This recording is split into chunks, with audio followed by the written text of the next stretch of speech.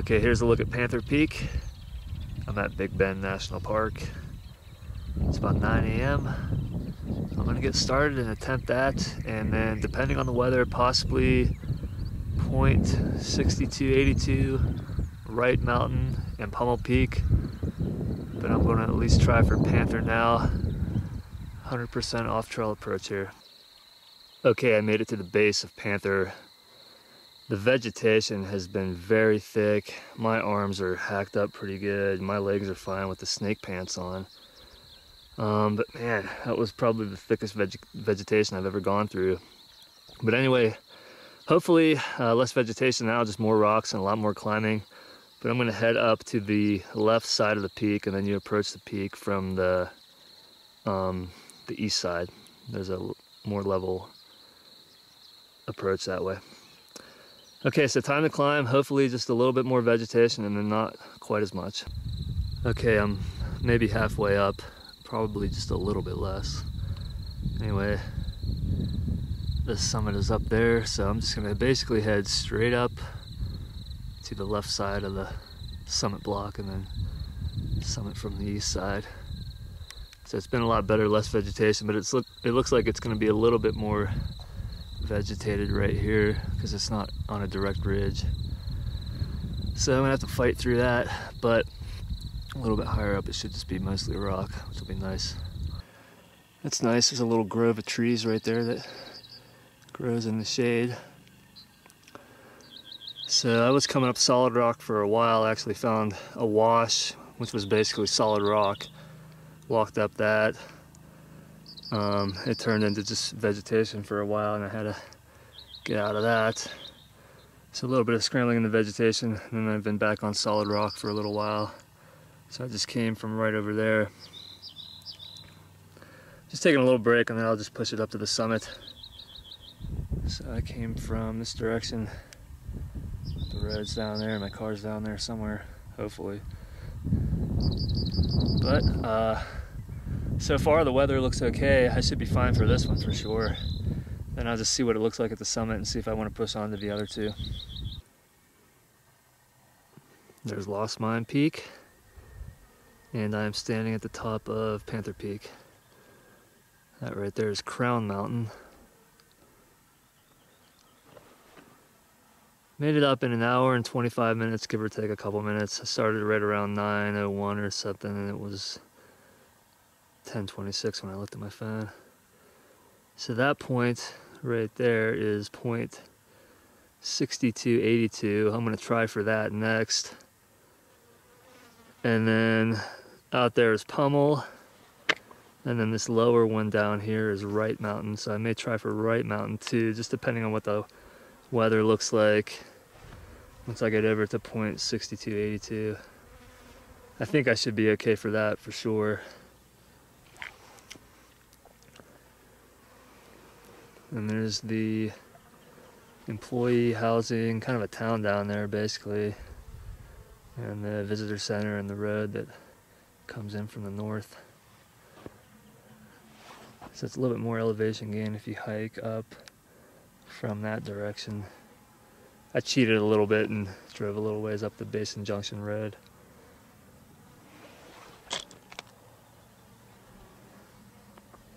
So this is the gap where the trees were growing, where I was filming below. Anyway, nice views. Weather looks really good so far. It's cloudier to the south. Seems like it's always that way here. But at least I got this one. Yeah, I'll try for 6282 over there and then just kind of see how everything's going from there. Obviously I did not want to be stuck up here when storms were rolling in. There's not much cover. That's where I started from. Yeah, real tough approach through the vegetation. And there's really no way around it. I'm gonna have to go back through all that on the way back, but at least it's a gradual downhill from here. Although there are some up and downs with all the washes and everything, but I'm do what I can. I'm gonna go on to the next point now. And over there too is Pummel Peak, kind of in the middle, and then point, I think it's 6905 is the higher one on the left, and then Mount Huffman is down a little bit lower to the left of that. Man, more of a drop than I realized, but it's some kind of, my backpack was falling, kind of bighorn sheep or something down there. I'm not sure what it is, but definitely has some big horns on it. Okay, I see it there. It's gone now. It's behind the rocks. There it is on that other rock right there. Okay. Yeah, I'm not sure what that is, but that's what it looked like, a bighorn sheep. No way I'm catching up to him. Man, okay, that's where I have to go anyway, so yeah, that looks a lot farther than it looked from the summit.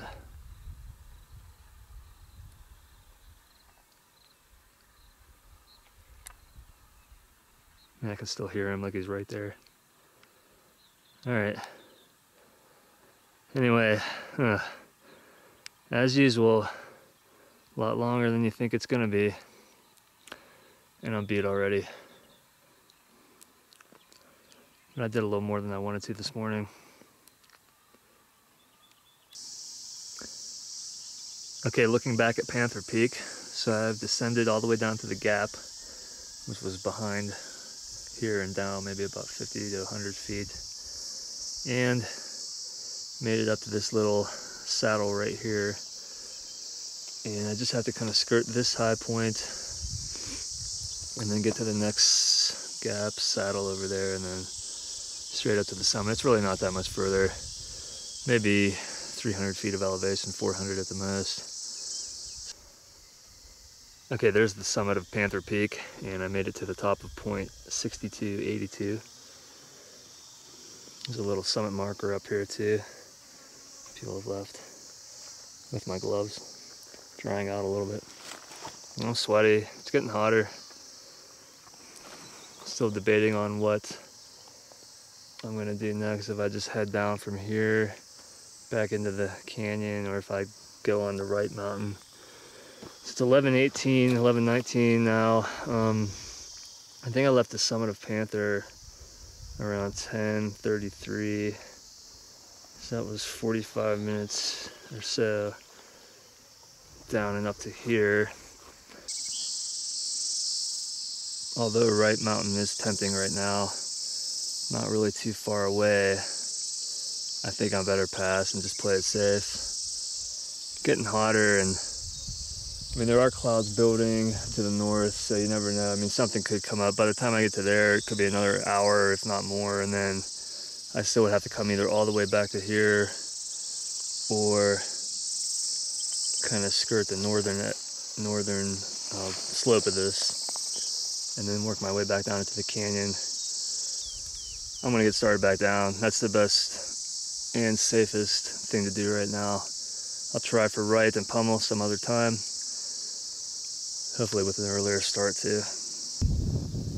That is a long way back. Okay, let's keep moving. At least it's downhill. Not looking forward to vegetation though. Had enough of that already today, but hey, this is the price you pay. You want to climb these peaks, you have to put up with the difficulties associated with them. I basically think I'm pretty close to where I was approaching from, right along the same path.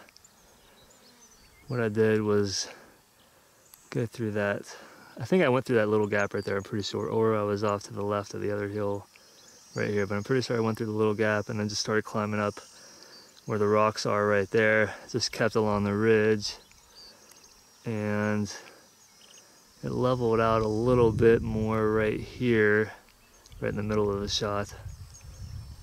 So that was a little bit more of a level section. I think I was filming from there too. And then I just kind of worked my way up, and I followed that wash right there, the rock wash. That was pretty nice. And then I lost it for a little bit, regained it a little bit, and then got up to the solid rock up here.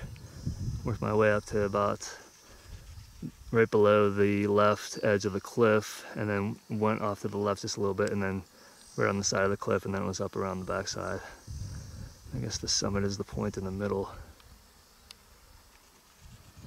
But yeah, making it back now. Maybe only about 15 more minutes, if not even a little bit less. So it's still nice. Clouds are building a little bit. It looks like further north, way further north, there could be a big thunderstorm. I'll film up that way in a second. That's the Pummel Bluff right there.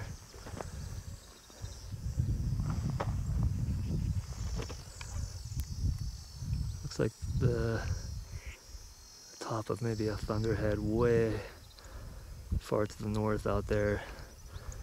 So I don't know, I may do one more little peak here. I may just head back after this.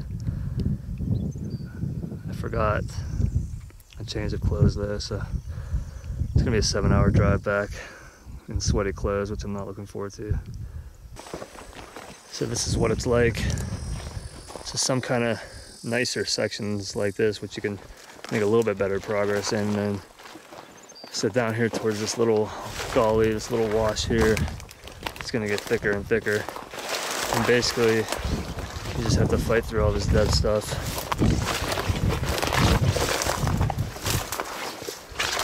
I've only fallen twice so far, and it was on the way down from 6282.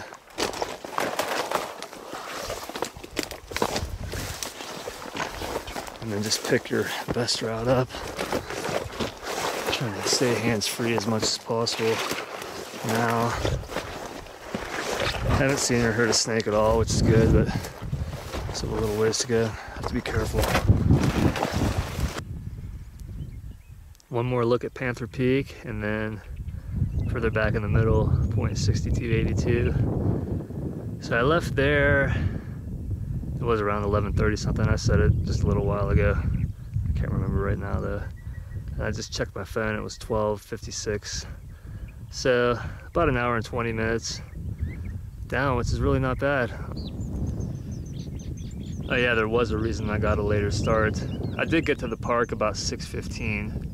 So keep watching if you want to check that out. Starting to get light here at Big Bend National Park. I'm at the north entrance. I was planning on some of the Chisos mountains today, but I've been seeing lightning down that way. I'm going to get started with this peak up here at the north entrance called Persimmon Benchmark and just kind of see how things go from there. I think the weather is moving to the south. So there's a look at Persimmon Benchmark there. Probably, I don't know, 800 to 1,000 feet from here, climb elevation. So I've been going up and down a little bit, going through some washes and some vegetation. I have my new pair of snake pants on, which are actually, even if I never see a snake or get bitten by one, they're at least very beneficial in keeping all the thorns and everything else off my legs. My legs feel really good right now. So I'm gonna head up just a little bit to the left and see if I can work my way up to the right. And then the high point is the one on the left over there. Okay, down there is where I started from. I just worked my way up through the gap right here. And I think I can see the summit. Doesn't look like it's too much further.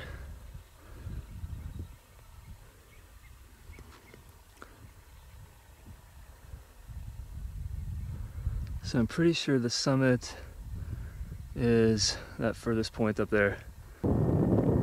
Okay, I made it to the summit of Persimmon Benchmark, just off to the east of the north entrance of the park. So down there is where I started from. It looked further than it actually was. Seemed to make it up here pretty fast. But this is the view from up here. So there's a big pile of rocks up here. I don't know if there's an official summit marker or not.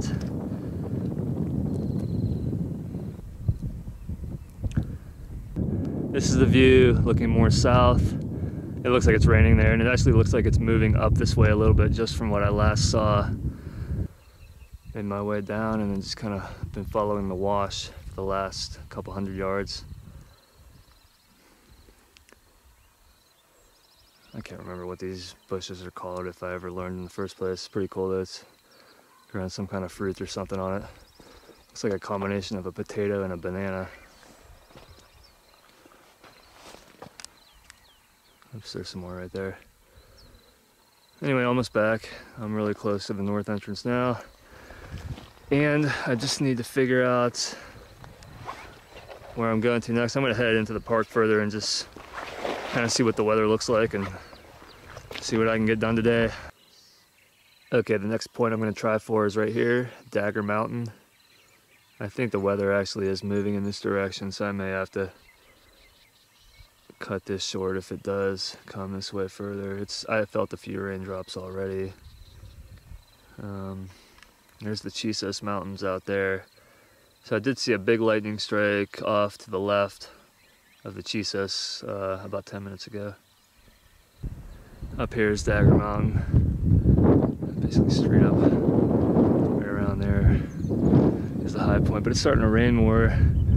I don't know, I may have to turn around here. I just want to play it safe. Even this right here looks like it's developing more. Yeah, I think I'm going to turn around and bring it back just to be safe. Well, it's clearing up over the Chisos Mountains, so I may head over there. And this right here is actually nicer than a trail, even though you're dodging a little bit of vegetation. It's still just really easy, not too many rocks. This is better than most trails right here. So my car is just a little ways up there. Yeah, a few weeks after I did Humphreys Peak, a teenager was struck by lightning and killed up there. And it does happen, and it happens pretty often too. I don't know how often it happens out here or in the Guadalupe Mountains, places like this way out in the desert, but it definitely can happen. What a beautiful place. This really is. Yeah, I'm at home in the desert, I really am. I realize that more and more. This is where I want to be. Man, this is beautiful. That's all I can think of when I come to the desert. It's just how beautiful this is. And yeah, 7 hours is a long time, but you know what? This is worth every second of it. Every second of that drive is worth it when you see this. What a beautiful place. So just about 7 miles north of the visitor center, I do need to get going. And there are some thunder clouds approaching from the northwest. Pretty big. Alright, well, hope you enjoyed all this. I am signing off from Big Bend finally. But I can't wait to come back to my home away from home, just out here in the desert. Where, yeah, I think God was really at his best here.